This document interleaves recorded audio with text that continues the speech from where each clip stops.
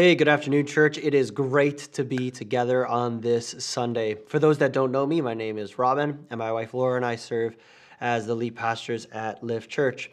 We've been journeying through a series of conversations around defining important words that we often use in church life and in Christian life, but we struggle to define clearly.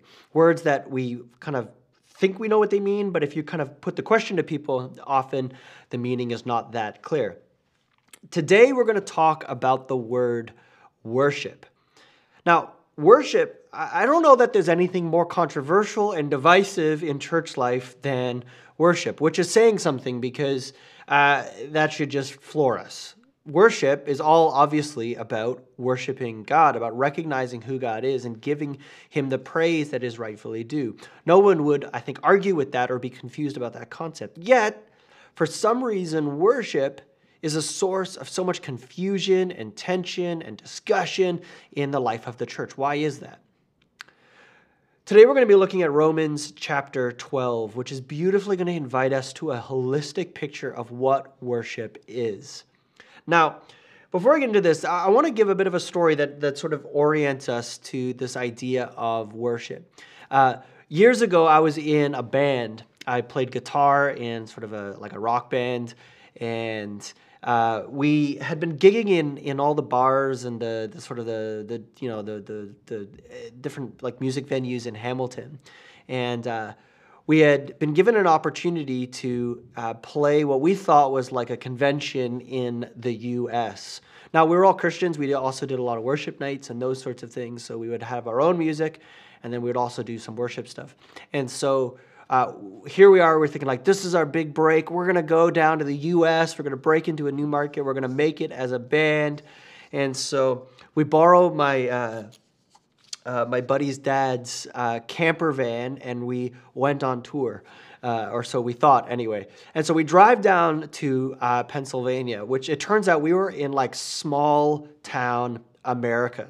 And we're there to do, it turns out not a convention, but we were basically playing music at the local like kids camp at the local church. And the deal was that we were going to do our own music on, I think, the Saturday night, and then we were going to do Sunday worship for this church. And we thought, okay, that'll be fun. We'll do kind of our big loud stuff, and then we'll do like, full band style worship on the Sunday morning. So we do our set on, I think, the Saturday, and it was fine. There was maybe 20 people there, children who had no idea what we were or what we were doing, and it was a disaster. But that's fine. That's a story for another day. We thought, okay, that's okay. We'll salvage it on the worship event on the Sunday morning. Well, it turns out that this church had a real issue with drums and guitar, that they were of the devil. And I'm like, well, you invited a rock band to come play at your church, and you didn't check that, we have drums and guitar. And so unbeknownst to us, we just about caused a split in this church. There was this huge debate. What do we do? What do we do? Meanwhile, we've got all of our gear packed up and loaded in and brought down to the U.S., all eager to play. So it turns out that we really stretched the boundaries, and I played electric guitar without any overdrive or distortion, just basically on clean channel. No drums, because drums are evil. And we led what I think is the strangest worship set of music I've ever done in my life. It was terrible. And we drove back to Canada, and we stopped at the outlet mall on the way back, and I got a sweet backpack, and that was pretty much all that we got out of that trip. And the band dissolved about a year later. But that story of sort of like a church having like an obsession around what worship is and what it needs to look like, we laugh at it. Right? We say, oh, that's ridiculous. Maybe you don't. Maybe you have issues with drums in church. I don't know.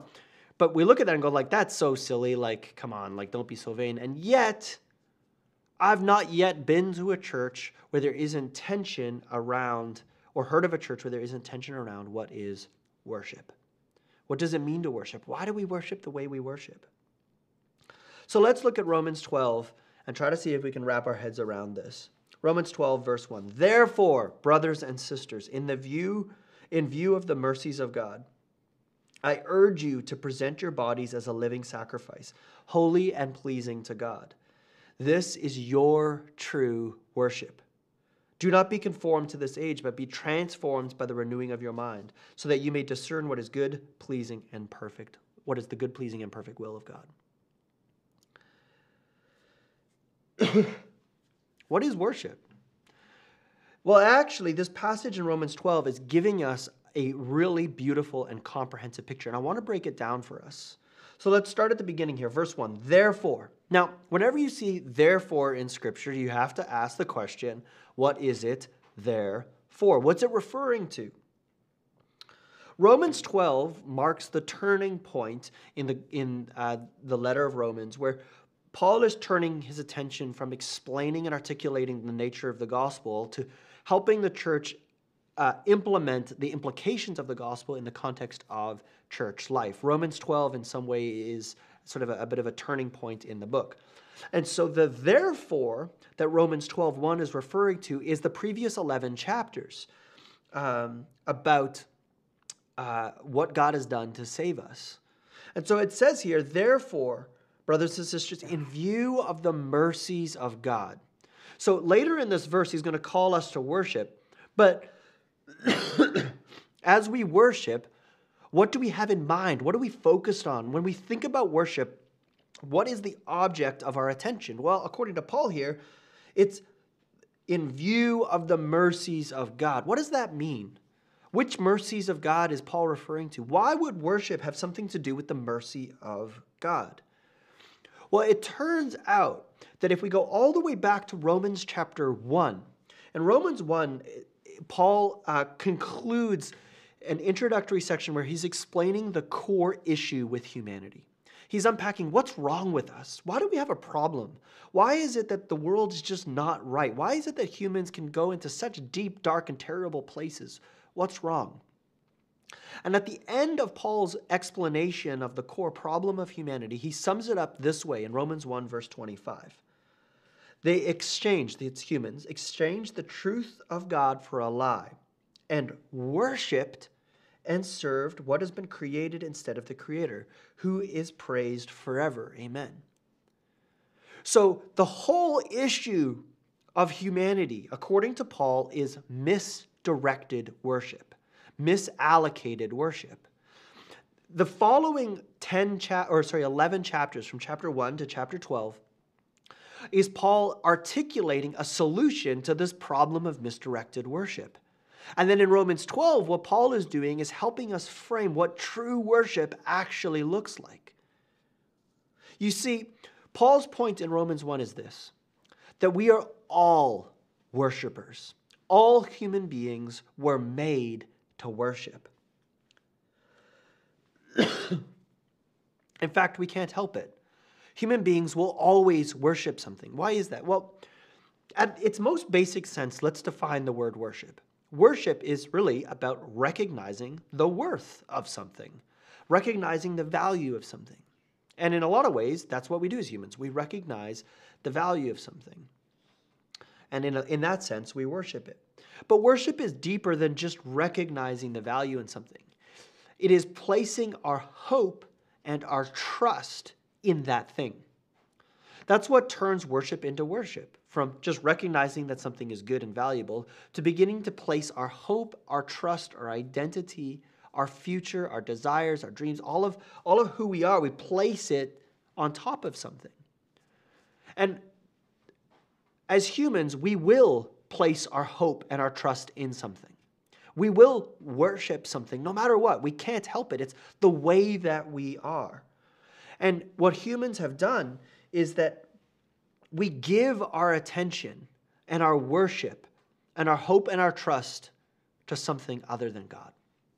The core issue of humanity that Paul is opening up in Romans chapter 1 is that humans have placed their hope and their trust, their worship, somewhere other than God. We have worshiped the created rather than the Creator. Each of us, you and I, all will worship. We have a tendency to worship things other than God. And we place our hope in them. I'll give you an example. For me, if I just let myself go and I don't pay attention, I'll tend to worship like being really, really accomplished, accomplishing something. An accomplishment can become that which I worship. It can become like an idol. An idol is something that we worship.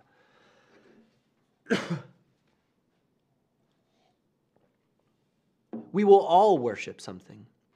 What is it that you worship in your life? Maybe it's success. Maybe it's safety. Maybe it's comfort. Maybe it's the hopes and the dreams that you have. Maybe it's a person. Maybe it's a significant other. Maybe it's a spouse. Maybe it's the children. We all worship and place our hope and our trust in something other than God. That is the human condition. So let's go back to our verse. If that's our core issue, Paul says here, therefore, in view of the mercies of God. In view of the mercies of God. You see, God has all the reason to receive our worship. He is God. He's the creator. And yet we don't give it to him. He doesn't get the worship that is due to him. And so that places us in separation from God, in broken relationship with God. And the story of the gospel, the story of Jesus, is about how even though we worship the created rather than the creator, even though we place our trust in places other than God, God has proactively reached out to reconcile us to himself. As Paul says in Romans, while we were still sinners, Christ died for us. The mercy of God is the fact that even though we were made to worship God, and even though we don't worship God, God has desired to reconcile us to himself. The mercy of God is Paul reminding us of the gospel. The fact that we, although we have rejected God, God has not rejected us. And so our posture of worship, we come to worship with a posture that says, God, thank you for receiving me. Thank you for loving me. Thank you for accepting me, even though I have rejected you.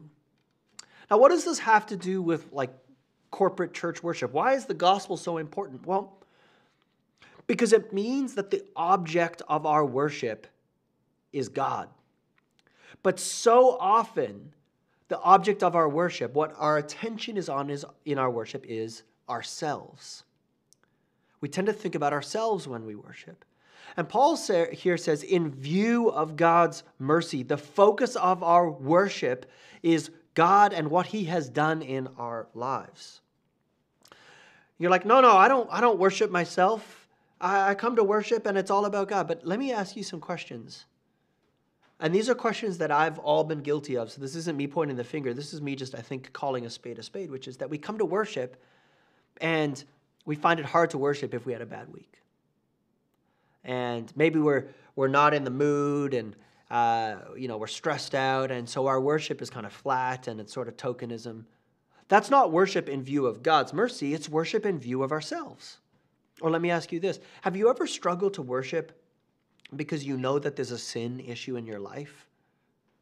A sin issue in your life. Maybe you have a habit that you're trying to break and you haven't been able to break it. Something in your life that is holding you back. And so you come to worship and you're hesitant to worship. You're hesitant to press into worship because all you can see is your sin. And yet Paul here says, in view of God's mercy, when we come to worship, the emphasis is not on our sin, it's on the grace and the mercy of God. What qualifies us to worship is not that we had a good week and that we're sinless and that we're perfect. What qualifies us and invites us into the place of worship is an appreciation of how much God loves us. So often in worship, we're so focused on ourselves, our condition, our mood, that we actually don't even have the view of God's mercy in mind. Do I like the song? In fact, a lot of the way that we structure worship causes us to behold and have man in view. And what I mean by that is the person on stage, the person who's singing. We behold them. We watch as an observer someone that is singing a song. And often worship causes us to have in view a performer as opposed to the mercies of God. True worship starts with us having in view the mercies of God. And so worship leaders across our church, One of the things I love about our church is that, especially in our smaller campuses, like worship is really simple. But even in its simplicity, worship leaders, your job is to be invisible, is to draw people's attention to the mercies of God. I remember a number of years ago, our church had grown quite a bit, and we had several hundred people coming out. And I didn't really know why people were there. And I can remember there was a week where the worship team was just off. The singer that was singing was off key, and it just wasn't right. And I remember standing in the crowd.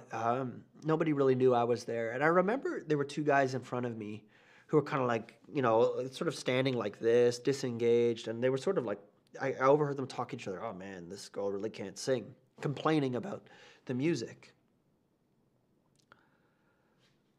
And I remember thinking to myself, these guys don't understand what worship is. Maybe the word music is great one week. Maybe it's terrible. But actually, worship has nothing to do with that. We could go out and hire a great team, get the best talent on stage, and create a wonderful experience for people. But that's not worship. That's entertainment. And often we confuse worship and entertainment in church life. Worship starts by having in view the mercies of God. Let me say that again. Worship starts by having in view the mercies of God. Whether we like the band or the songs or the people, or whether we had a good week or a bad week, it has nothing to do with it. Worship is all about the mercy and the grace of God and the fact that He has saved us and redeemed us. And so with that in mind, this idea that worship is not about us, worship is about who God is, we get to the next part. In view of the mercies of God, Paul says, I urge you to present your bodies. I urge you to present your body. So let's break this down. Paul says, I urge you to present. Let's focus on that part. To present indicates that there is intention in worship. Worship requires an intentional coming to, like it's not accidental. I urge you to present. Paul's saying, come ready to worship. When you think about your life and you think about how you're gonna worship, do so purposefully and intentionally. It means that worship is a choice. Worship is a choice. And this can be really hard because there are days where we don't want to worship, where we feel discouraged, or maybe something really difficult is going on in our lives. And it causes us to be like, I don't want to worship. And Paul's saying here, in view of God's mercy, because your attention is on who God is and how great He is and how much He loves you and how much He has saved you, make the choice to worship. Even when it's hard, even when it's struggling. In fact, in those moments, the choice to worship is the most important choice that we can make. Paul's point here is not that we need to make ourselves presentable before God in the sense that somehow we have to come having achieved good enough. In fact, Paul's point here is that we can't achieve good enough. We cannot ever come to worship holy enough, pure enough, righteous enough. We can only come to worship because of the grace and the mercy of God. Yet, even as we come, it is still important that we make the choice to worship. This means, like really practically, what does it look like to make the choice to worship? It means that when we show up to worship in a formal congregational sense, like on a Sunday gathering, we show up having already decided that we're going to worship. It means we show up like really basic, like on time. I urge you to present yourselves to God, and then we show up 15 minutes late to worship. It's like, no, like show up on time. Come punctual. Come ready to worship. We show up and we're distracted. We're thinking about our week. I urge you to present. That means that we've already decided to put down the concerns from the week and press into worship. Worship is a choice. And it means that as we come to a place of worship, we have made the choice that we are going to worship. That we are going to worship. And we've made that choice before we get there. I urge you to present. Come prepared. Come ready to present yourself.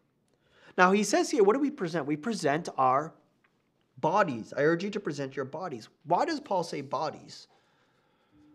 Well, as human beings, we're not just all head or all heart or all body.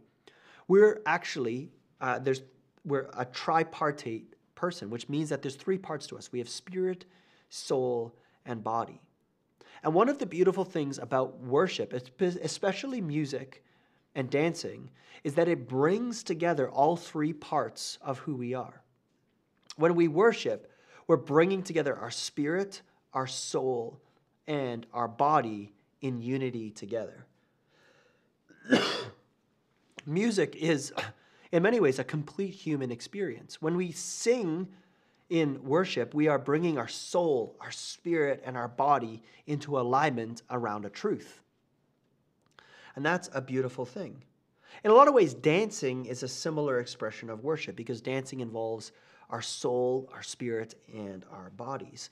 And that's why dancing is often talked about in the scriptures as part of worship. We sing and we dance before the Lord. Something I'd love to see in our church is more dancing, more exuberance in our worship, because our worship should be an expression physically of what we believe in our minds.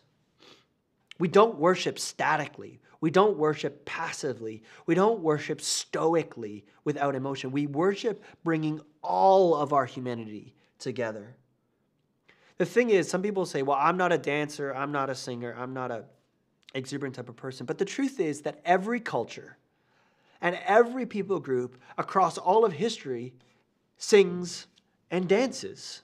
That's part of what it means to be human. Now, maybe you're like a more shy person and other cultures are more exuberant than others, but all cultures have some component of singing and dancing. All of them. And so Paul's point here is that our worship, when we worship, we bring all of ourselves to worship. And then he says here, your bodies. He says, when he says your bodies, it's really interesting that it's a plural, your bodies.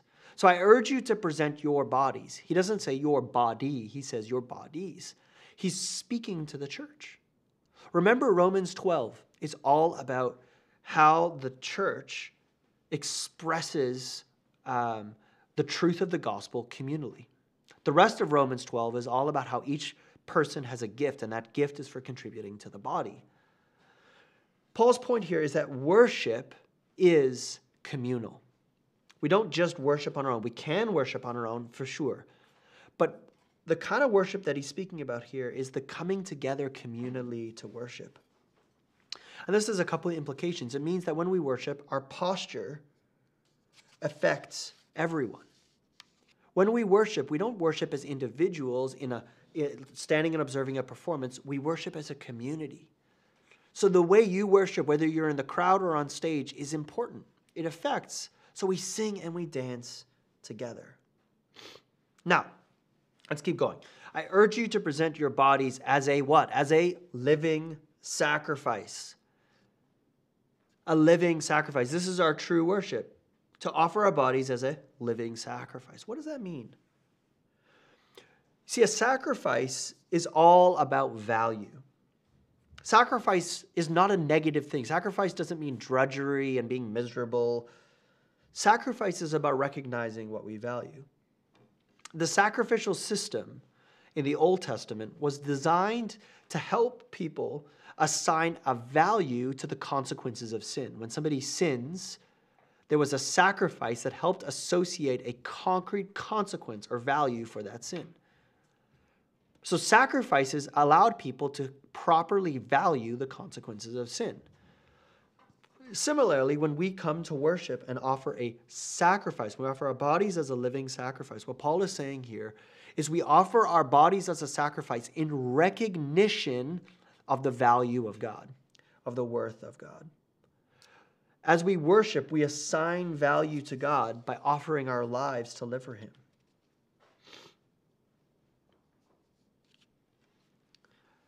And in this way, worship is tremendously powerful. Because as a living sacrifice, we are worshiping every day. We offer our bodies as a choice to say, I'm going to give my life to make disciples, reach the lost, serve the poor. And those are the ways that we worship. Our entire body and our entire self is a living sacrifice before God. So our worship actually doesn't start on Sundays or in song or with music, our worship starts by offering our lives as a sacrifice, by recognizing the value of God. Then when we come to corporately worship in song, we are reminding ourselves why we offer our bodies as living sacrifices. It's an ongoing reminder. The truth is that worship is costly. It's costly because it requires that we recognize the value of something. But for many of us, worship has become something that doesn't cost us anything. We show up to church, the worship team is already set up, the music's nice, they pick the songs that we like. And in fact, the whole experience is designed to make it as comfortable as possible. But Paul's point here is that actually all of life is worship. All of life is about offering our lives as a sacrifice. Sunday corporate worship, the gathering of the saints to sing to God, should be a reflection of the rest of our lives. If the rest of our lives aren't a living sacrifice, then our corporate singing really doesn't make any sense. So the question when we think about when we come to worship, we have to ask, what does my life say that I value? What do I care about? What's important to me? Our corporate gathering to worship is the overflow of our lives, not the aspiration of our lives. Let me say that again. Our corporate gathering to worship is the overflow or the result of our lives, not an aspiration of our lives. We come to worship to remind ourselves of how we're living and worshiping as living sacrifices every single day.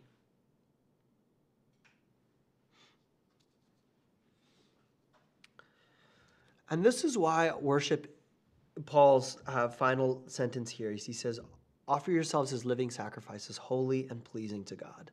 This is your true worship.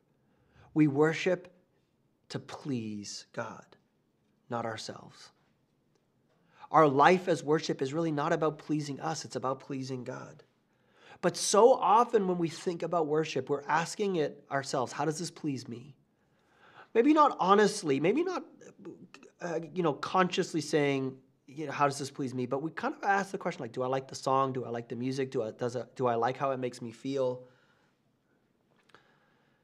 Worship is actually about learning to allow the deeper realities of God's grace to become the object of our attention. We become so focused on God's grace that we can't help but worship.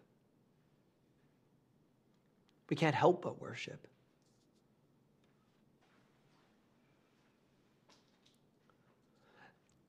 There has to be a connection between our lives, our living sacrifices, and when we come to worship God. And the goal of our life is to please God. And then when we come to gather and worship, we get to celebrate, like, God, I get to live a life that pleases you. I get to honor you. And so I'm going to worship you with everything that I have.